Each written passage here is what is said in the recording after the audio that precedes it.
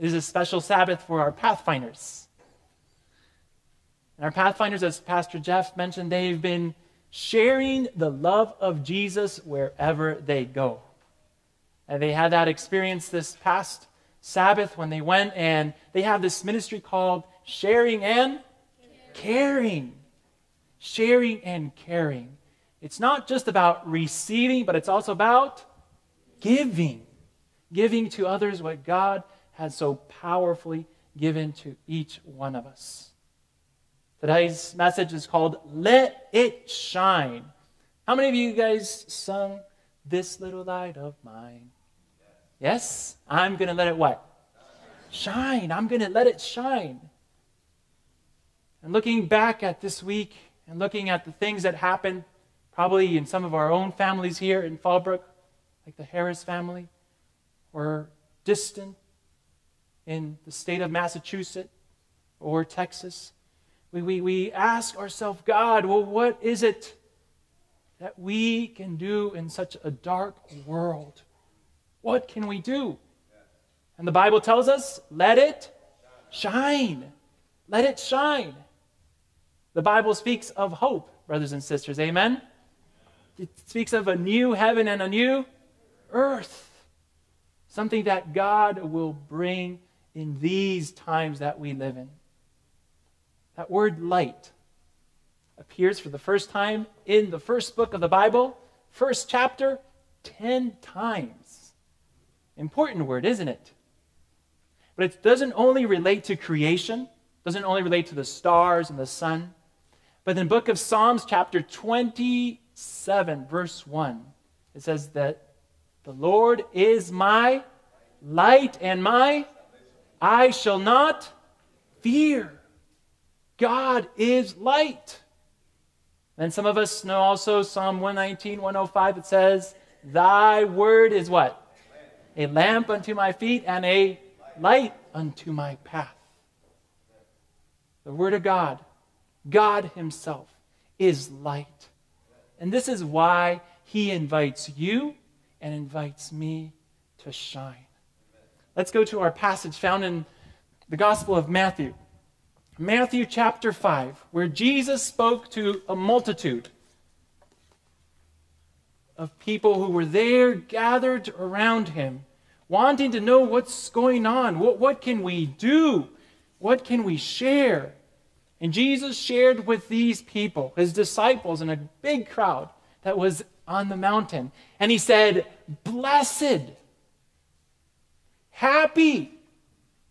Do we want to be happy in this world, brothers and sisters? We have to only follow what Jesus tells us to do. And he spoke to them. Blessed are the poor. Blessed are those that mourn. Blessed are the meek. Blessed are they who hunger and thirst after righteousness. Blessed are the merciful. Blessed are the pure in heart. Blessed are the peacemakers. Blessed are they which are persecuted for righteousness' sake. Blessed are you when men shall revile you and persecute you. Verse 12, rejoice and be exceeding glad. Now we might look at this and go, wow, that does not sound like blessings, does it? To be poor in spirit, to be meek. People run over meek people, don't they? They stomp all over them. But Jesus invites us to shine in that way, to be different, to be Christ-like. Because these are all characteristics of Jesus, isn't it? Was Jesus meek? Was he a peacemaker? Was he persecuted? Did people speak ill about him? All these things. And Jesus says to them, blessed, happy are you when you put these things into practice.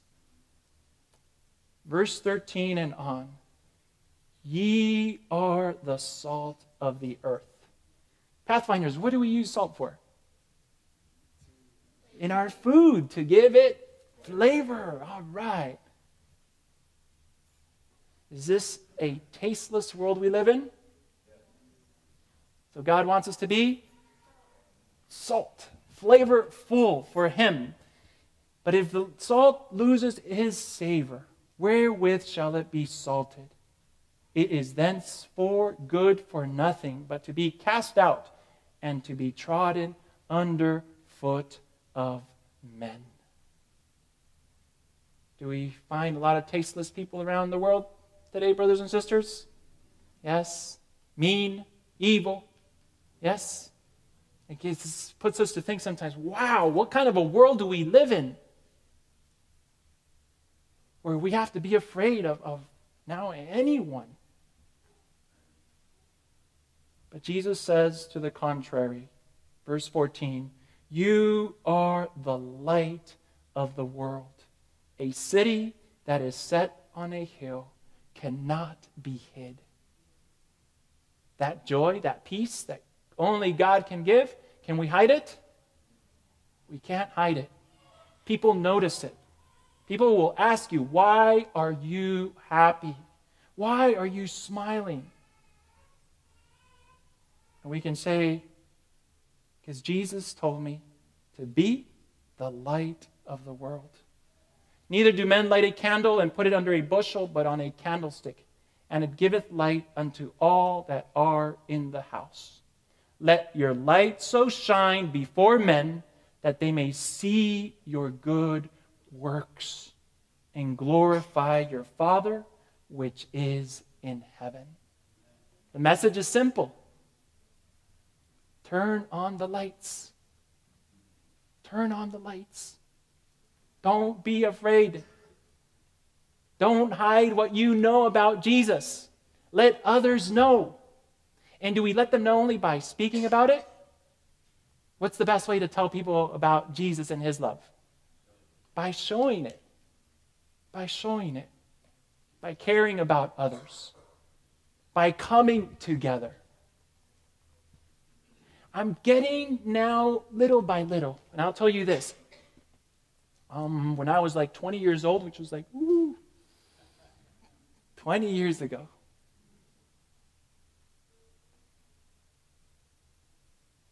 I saw a lot of fighting in one of the churches that I went.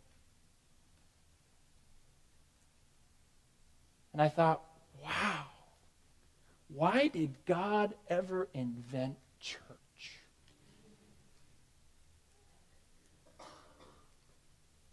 It hurt me. And it hurt me even worse because I was studying to be a pastor. And I saw so much going on. So what was God trying to do here in telling us to come together? But you know, it's the only way we can let this light shine. I'm discovering that. I need to tell somebody else that I love them. Amen? I can't just tell that to myself. I need to let somebody else know that I care about them. Sincerely, truly care about them. And yes, sometimes the response is not going to be the one I expected. But still, Jesus is calling us to shine. Now I want to go briefly with you to the first epistle of John. First epistle of John. And John is there speaking to the church. He talks to them as little children. First epistle of John. Okay, I'm going to try this. Chapter 1, verses 1 through 10. 1 John, thank you. 1 John chapter 1, verse 1 through 10. First epistle. And what I'm going to do is I'm just going to briefly read through these 10 verses. Pay attention. Listen to it. What John is sharing with the church. That which was from the beginning, which we have heard, which we have seen with our eyes, which we have looked upon and our hands have handled, of the word of life. For the life was manifested, and we have seen it, and bear witness, and show unto you that eternal life which was with the Father, and was manifested unto us. That which we have seen and heard, declare we unto you, that ye also may have fellowship with us. And truly, our fellowship is with the Father and with his Son, Jesus Christ. And these things write we unto you, that your joy may be full. This then is the message which we have heard of him, and declare unto you, that God is light, and in him is no darkness at all. If we say that we have fellowship with him, and walk in darkness, we lie, and do not have the truth. But if we walk in the light, as he is in the light, we have fellowship one with another. And the blood of Jesus Christ, his Son, cleanses us from all sin. If we say that we have no sin, we deceive ourselves, and the truth is not in us. If we confess our sins, he is faithful and just to forgive us our sins and to cleanse us from all unrighteousness. If we say that we have not sinned, we make him a liar, and his word is not in us. Where does God want to have his word, brothers and sisters? In us. It's the only way we are going to be able to shine. Put the first word there, witness. Can we witness of something that we have not seen or heard? Can we? We can't. We can't be a witness of something we haven't read or heard. We can only talk about those things we know, we've read, we've seen. Are there a lot of promises in Scripture? Lots of promises. Are we to share this with others? The only way how we're going to be able to share it is if we take time to read it. God wants us to be a witness. In coming together, what are we forming here? Community. Are communities important? They're very important. I see this happening here at Fallbrook. There is community. And when something bad happens to somebody, what does this church do, brothers and sisters? They embrace that person. They come around that person. They share in the pain with that person. And that's exactly what happens. There is community. But just among ourselves, or is there more than just community with ourselves? There's community with God. There's fellowship with God the Father and God the Son. I want to say this to you, Pathfinders. I don't think we can have fellowship with God if we don't have fellowship with each other. We can't. We can't have fellowship with God unless we have fellowship with each other. And that's something that our young people know well. Relationships are important. And not just important, but very important. This text tells us also, God is what? He's light. He's true. He will not fail us. What he's promised, he will keep. He will do. So let us walk in what? Let us walk in the light. Let us walk in the truth. And to know the truth, we need to go back to Scripture. We can have fellowship because of Jesus. I don't know about you, but I'm a sinner. And the only way I can have fellowship with you is because of what Jesus Christ did on that cross for me. He forgave me my sins. Amen? And sin is what brings separation between us and God. If we confess, if we recognize, if we admit that, God is what? Faithful and true to forgive us all of our unrighteousness. And I want to say, because of that, his word what? Dwells in us. Because we accept the truth of the Bible. Because we accept the biblical message. We can shine for the Lord in this dark world. I want to share with you this quote from Counsel to the Church, page 343. Man created for fellowship with God can only in such fellowship find his real life and development. Created to find in God his highest joy. He can find in nothing else that which can quiet the cravings of the heart, can satisfy the hunger and thirst of the soul. He who with sincere and teachable spirit studies God's word, seeking to comprehend its truth, will be brought in touch with its author. And except by his own choice, there is no limit to the possibilities of his development. Amen? Come in contact with the author of this book, the creator of heaven and earth. What's happening in America? I'll share with you. 88% of all Americans own what? A Bible. 80% of them believe this is God's word. But it says there's 61% what? Wish they read the Bible more. The Barna Group. You can go to barna.org and you can see the whole study there. They were asked by the Bible Society if they could make a survey and find out what people in America are doing with the Bible, or what do they think, and especially after this mini-series on the Bible and the History Channel. How many of you have been seeing that mini-series?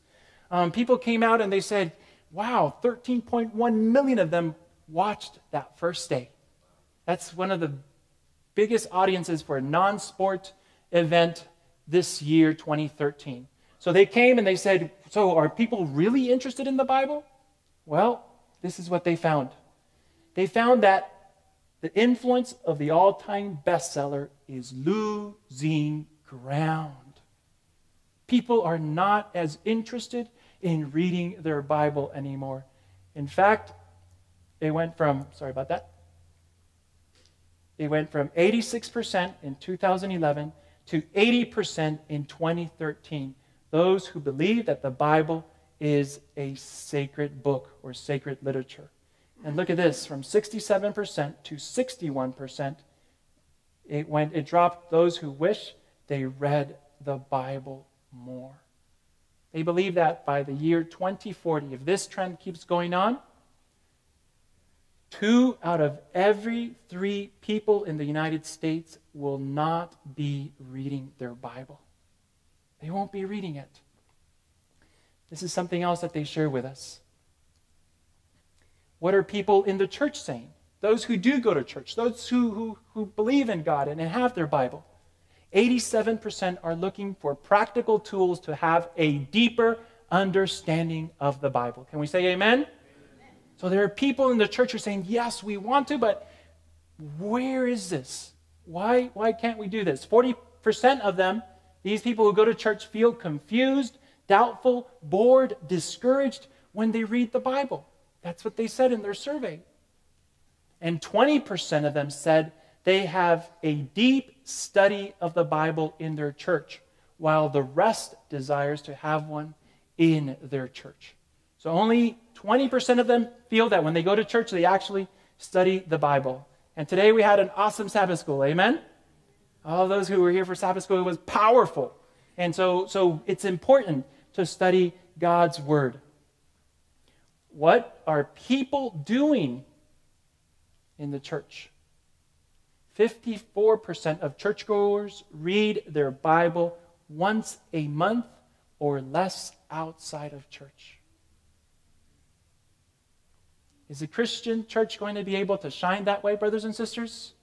We're not going to be able to shine that way. 43% of the 18 to 27-year-olds have left the church already.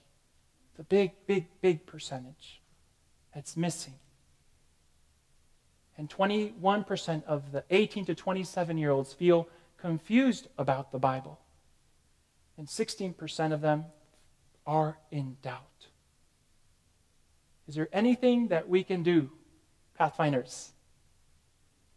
We can shine, right? We can shine for Jesus. Young people want wisdom from the Bible. And this is really interesting. For family or death issues, dealing with illness and death. All the adults said they would go to the Bible.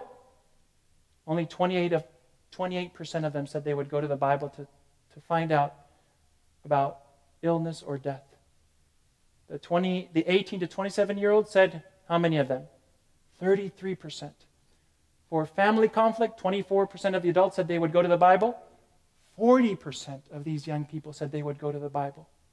For parenting, 22% of adults said they would go to the Bible.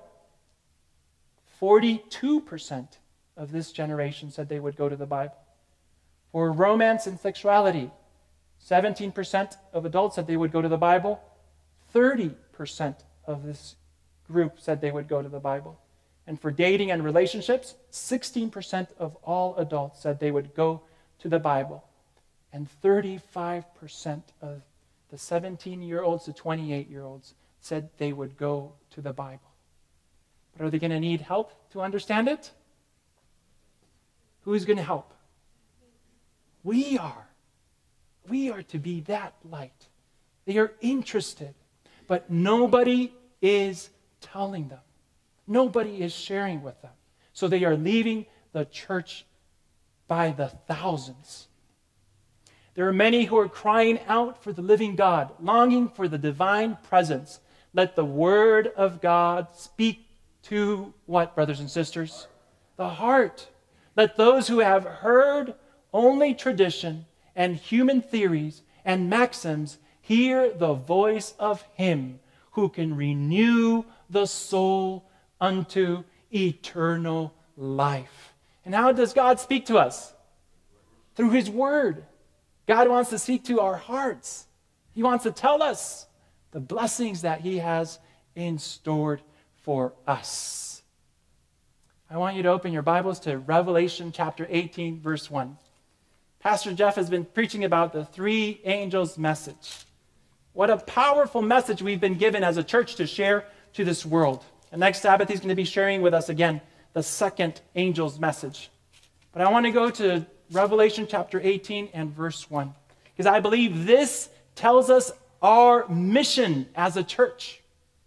And it says, after these things, after these tragic things that are happening in the world, I saw another angel come down from heaven, having great power, and the earth was darkened. Is that what it says? And the earth was what? Enlightened with his glory. Whose glory? God's glory. Do we have a mission as a church to fulfill? Pathfinders? We need to be what? We need to be a light. We need to shine in this dark, dark world. When I finished school, I went to my first church. And after a year, I believe, the treasurer of the church came and said, Samuel, I want to talk to you. I want to share with you something. And this was an older man, an experienced man, a man who had lived life. He was the treasurer of our church, and he didn't know much about computers. All his numbers, he did it by hand. And he kept perfect record of what was happening with the finances of our church. And praise God for treasurers. Amen? Amen. Keep our church going. Praise God. And this man was dedicated. He had been doing this for 15 years at this church. And I had the privilege one day of going with him to the conference office because he was going to receive an award from the conference office for being such a good treasurer. Wow, what a privilege. I was going to be his translator. He hadn't had the privilege of going to school, and so I was there translating for him, telling him what they were saying, and then he said a few words. But this man told me something that reminded me why we come to church. he said, Samuel, before I became an Adventist, I used to drink a lot. And I mean a lot. When I went to work, I had my beer here. And I was drinking while I was driving. And I drove big trucks. I had a 6-pack and that would disappear in no time. I would come back from work, do the same. I would come home, I would go to the bar. You see this? That was a bottle that somebody broke on my face. I was constantly getting in fights. But the day I met Jesus, that changed. I haven't touched a drop. And he told me the years, and he was proud of saying it. Yes, I'm an alcoholic. I know I am. But I don't drink by God's grace. The change, the transformation that can happen in someone's heart. If we as Pathfinders, as church members, are not afraid to shine in this dark world. Amen? There's a lot of people out there who are watching you. They're watching me.